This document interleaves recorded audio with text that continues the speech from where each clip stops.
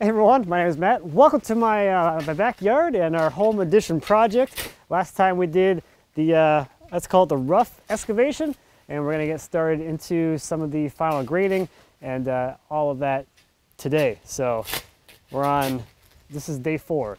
It is midday Thursday, October 14th. So our first little task today, or this afternoon, is to do something about this water line which goes out to the well. So it just happens to be right smack dab in the middle of where our footing needs to be. So we are going to be trying to dig it down a little bit so we can sneak this thing under our footing and not have to splice in some new material. So I'm going to go grab a shovel and make myself useful now. Hey, you look like you're dropping quite a bit already over there. Right, if you actually come over like there,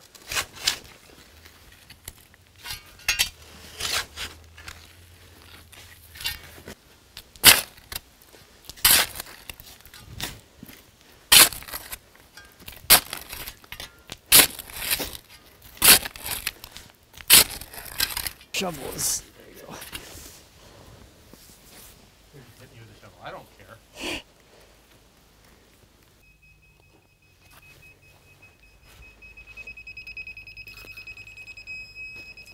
Gotta go down a little bit more. A little more? Yep.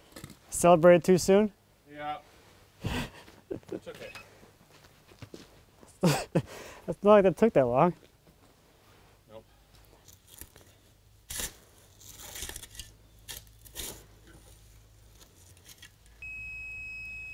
I'll go a little further down maybe, Yeah. just to be sure. Yep. So you want to pull back some of this material so we can Yeah, get that down? That's holding it. Yeah, Yeah. holding it up. Okay. Let me get a couple scoops out of there. Have to go play excavator again. There you go. Somebody's gotta play excavator.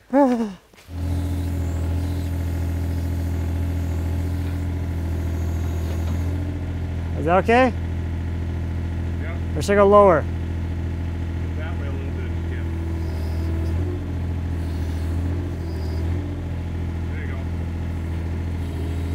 Good? Yeah, you're a foot above it. Okay.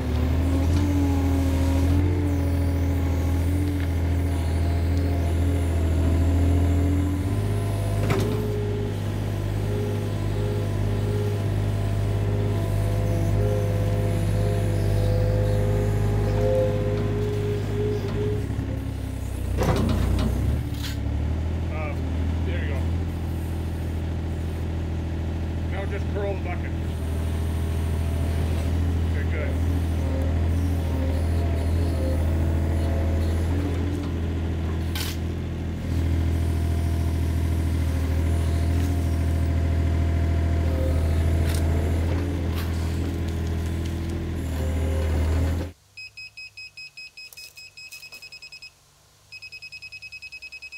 All right, 2 inches. Yeah, I think we're good. We'll pull down a little bit more, but I want to get actually the footings, start setting the footings themselves. Okay. We'll just leave that for now. There might be some adjustment. Sure. And I've been just grabbing numbers, and I haven't been like as precise as I would like yet. Now it's that time to dial it in. Yes. Let's see, we're gonna need all of the 2x12s. The lumber, yeah. Grab those. I don't want to carry them.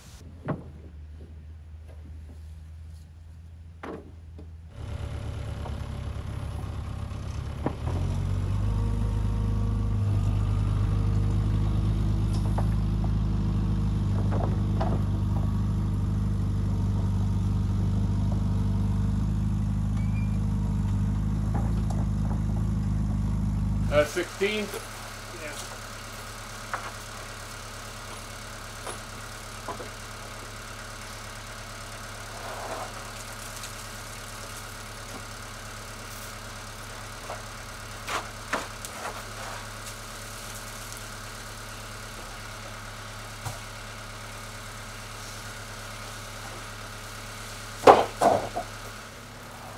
Is that the other 16? Leave it up here? Let's leave it up here. Okay. If you want to bring in the 20, one of the 20s and just leave it up here, and then we'll drag it in that way.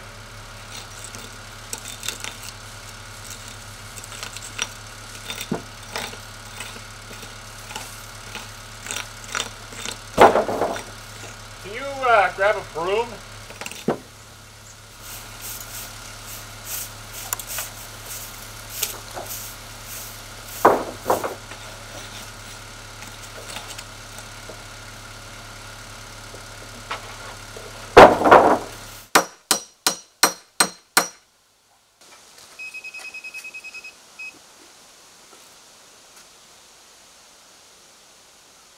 Oh, sorry, I'm standing in the... I got it happening. I just had it. I'm literally standing in the laser.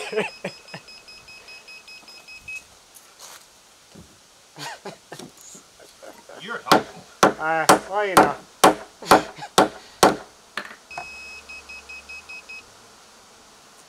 So this one's got to come down about 2 inches. Down? Yep. Into the dirt? Yep.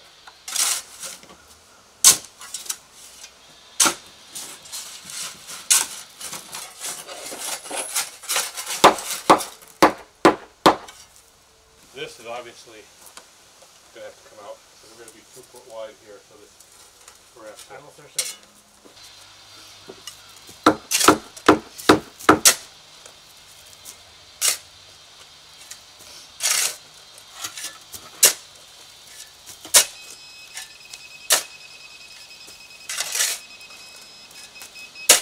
That's not so bad.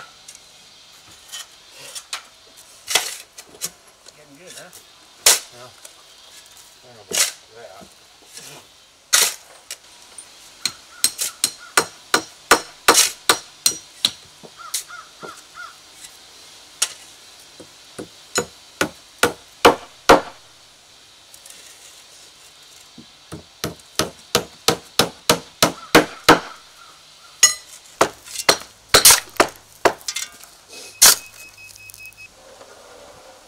God, they're heavy.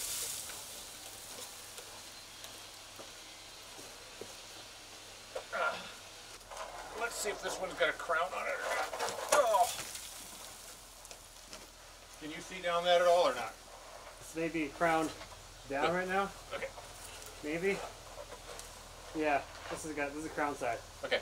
Crown up. Not much, but there. That's It's good? No? Not good? 1/4 of an inch.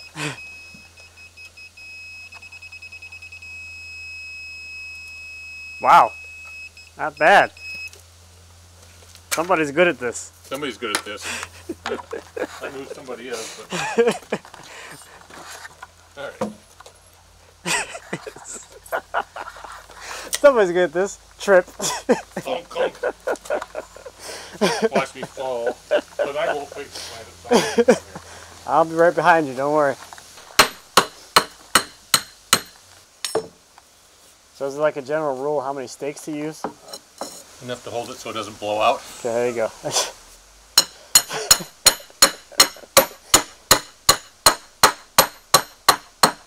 That's where we're going to do a little backfilling. Trying to prompt you for good content here. Well, you'll get good content here. When I don't want the camera running.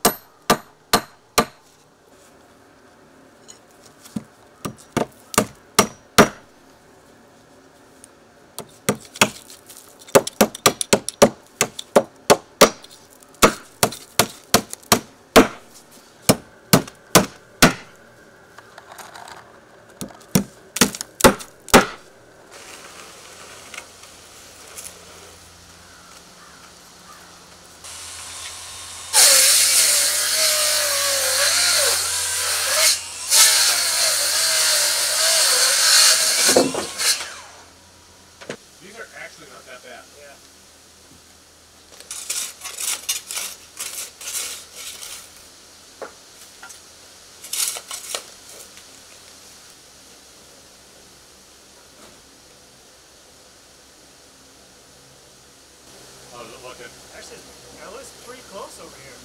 All right. Like, surprisingly, it might be a little low, but not.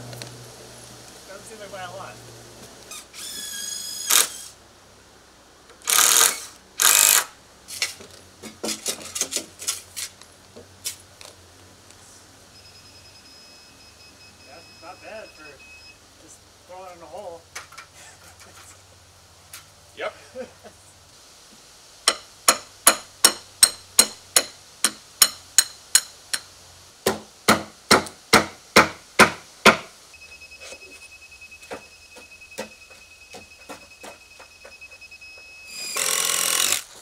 Part of the trailer has a 4-foot yellow level.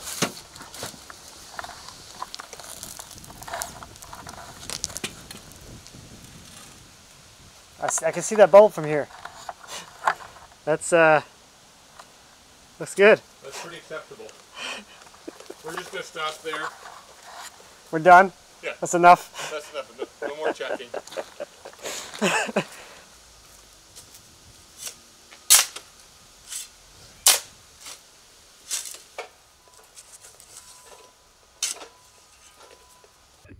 You're the star. Oh, this is terribly interesting. Watch, look at the man put a screw in. You gotta go all the way back there a little more? Yep. All right, my turn, shovel man.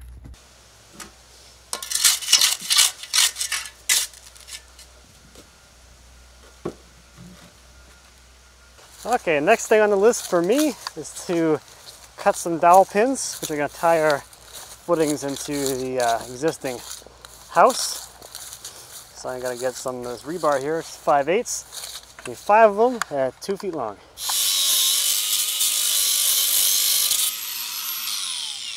Careful, it's hot.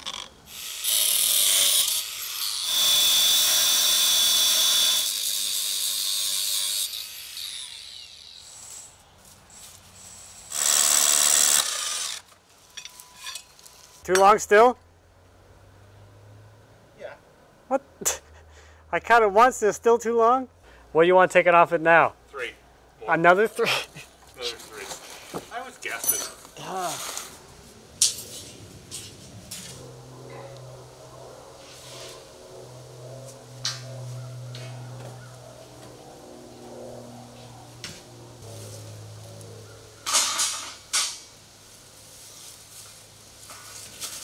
Just barely. Fits.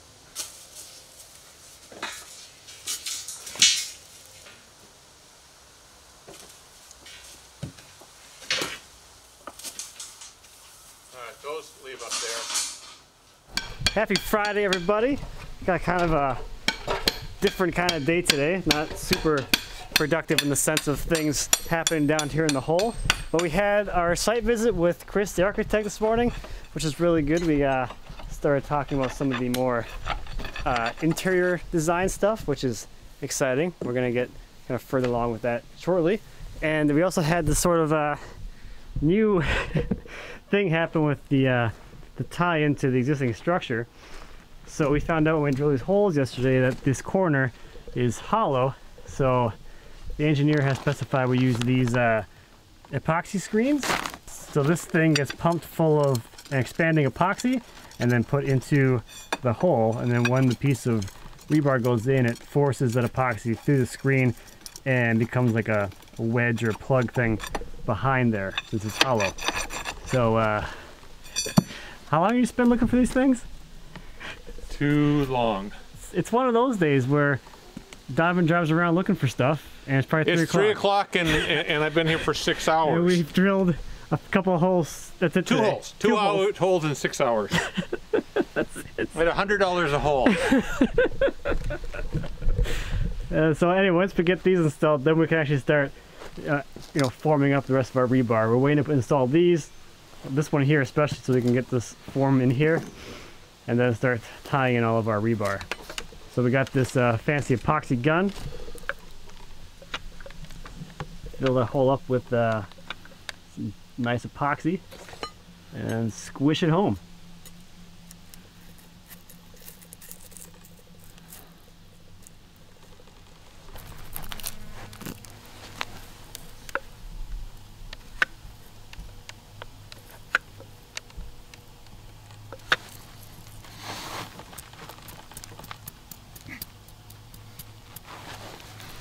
Okay, so I'm gonna go cut 7 more pieces of rebar, 3 for this wall, and then we're gonna go ahead and install the tie-ins for the vertical on this side as well. So we got a rebar cutter, and I'm gonna go try and use that thing, which is always entertaining to see.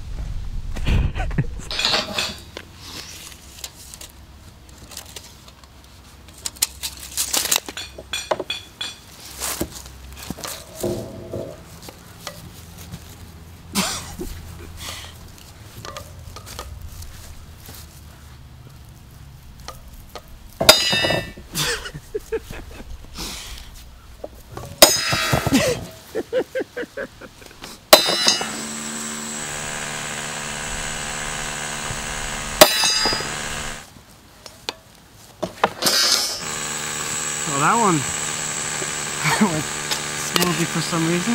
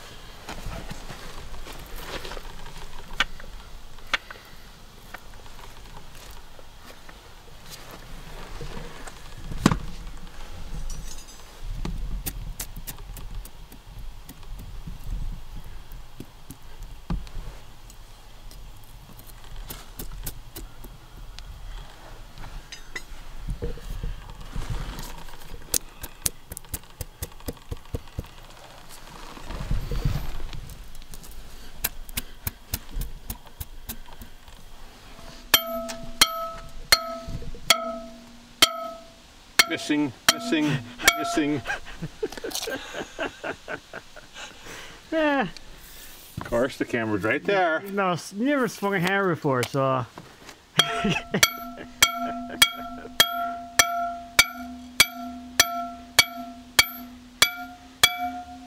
Couldn't tune to this thing. It's got a nice resonance to it.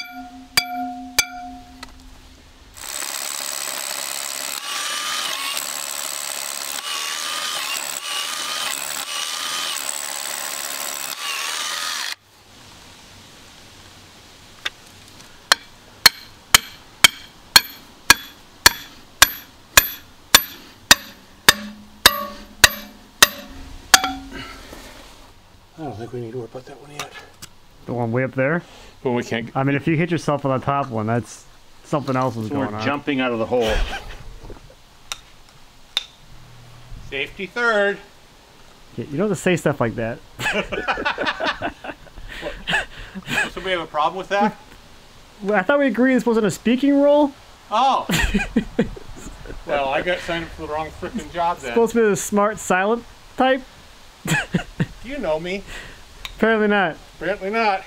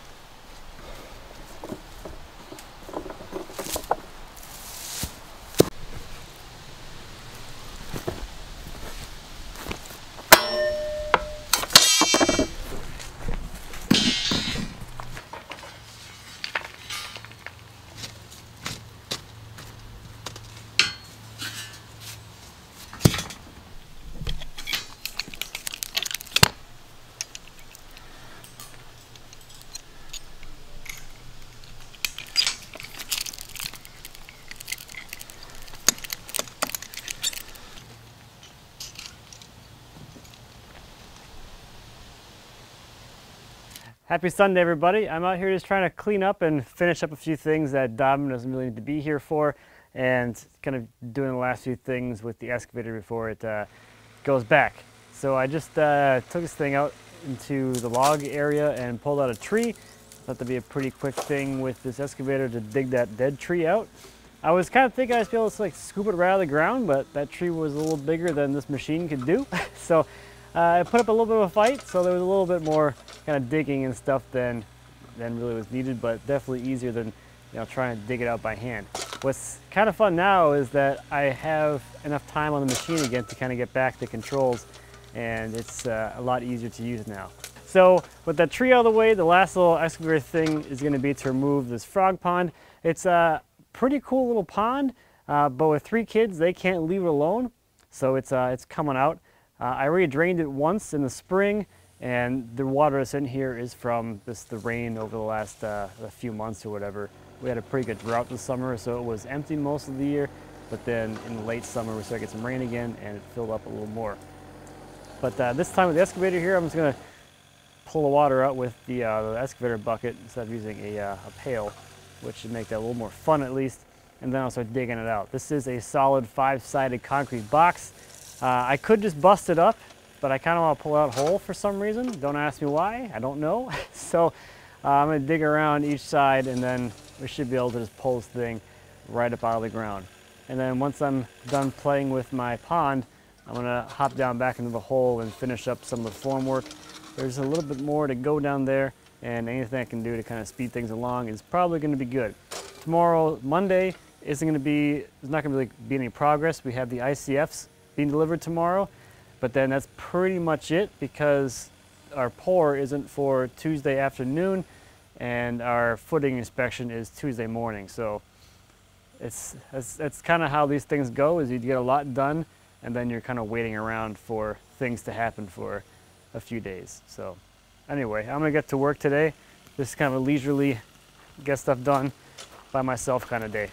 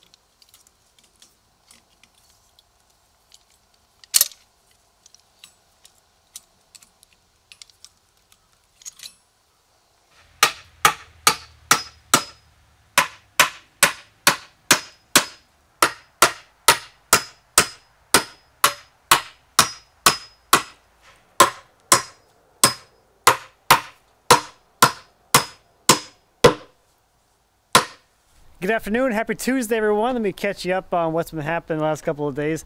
Nothing super revolutionary or exciting.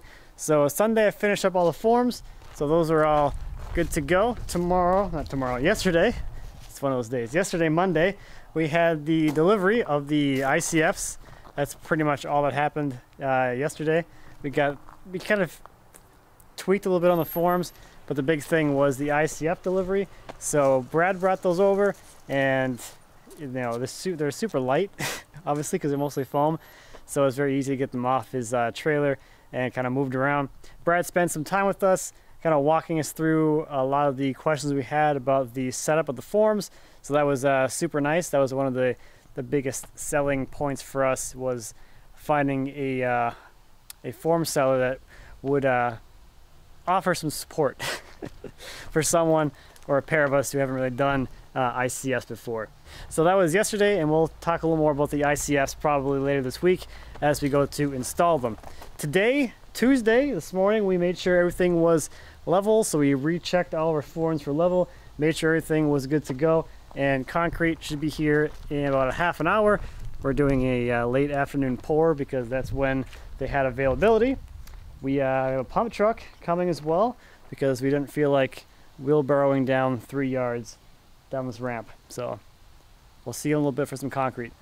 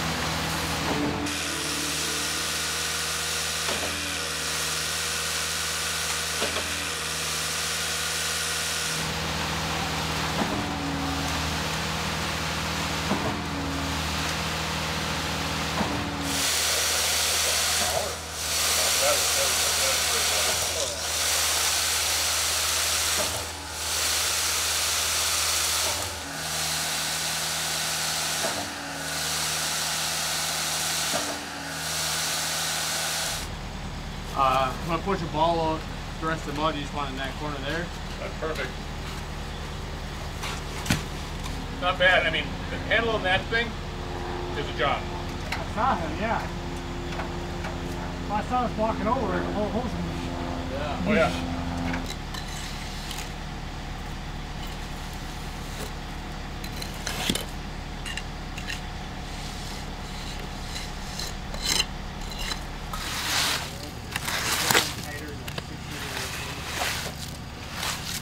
Seriously, he'll like, I'll be like far from the clamp, he'll like push me out of the way and undo the clamp and take out to the next one. And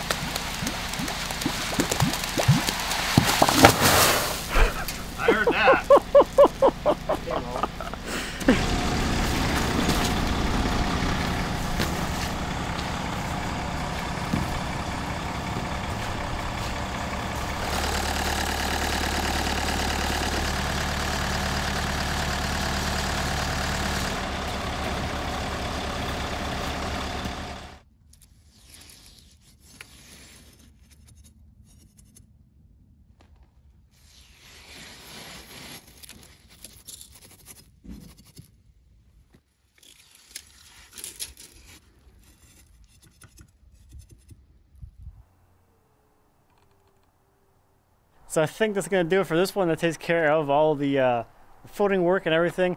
Tomorrow we'll start stripping the forms and start laying out our walls and stuff. So that should be fun. That'll be in the next one. So that's going to do it for this one. Thank you as always for watching. I greatly appreciate it. If you have any questions or comments on the home edition or anything in the shop or whatever, please feel free to leave me a comment. As always, I'd be happy to answer any questions you might have. And until next time, happy woodworking.